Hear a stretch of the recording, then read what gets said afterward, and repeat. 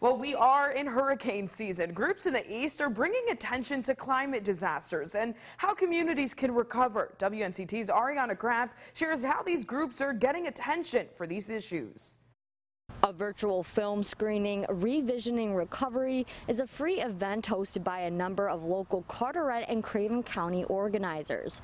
The goal is to bring awareness to what they believe are injustices seen during climate disasters. We believe that stories have the power to catalyze action in communities. On June 30th, Carolina Nature Coalition, Croatan Syria Club, NC Environmental Justice Network, Craven County, NAACP, and Working Films are hosting a free virtual event. It's part film screening, part discussion afterwards, and it covers the inequities that are exacerbated during climate disasters. People who attend will hear from local leaders working to address these issues, like the Carolina Nature Coalition. It goes along with our mission to engage the citizens in meaningful community action. Speakers say this event will open conversations on how to include more people in recovery efforts and create a new normal.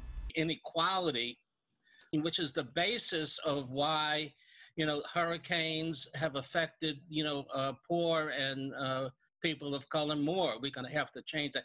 And this is one of the things that the film relates to. Organizers believe these screenings have the power to create change. We see films as a way to bring audiences together so that they can hear directly from people who are experiencing the things that are covered in the documentaries, hear direct stories, kind of be able to connect on a personal level. Working Films will continue to hold these events throughout the year. We have information posted to WNCT.com if you would like to keep up with future film screenings. Ariana Kraft, 9 on your side.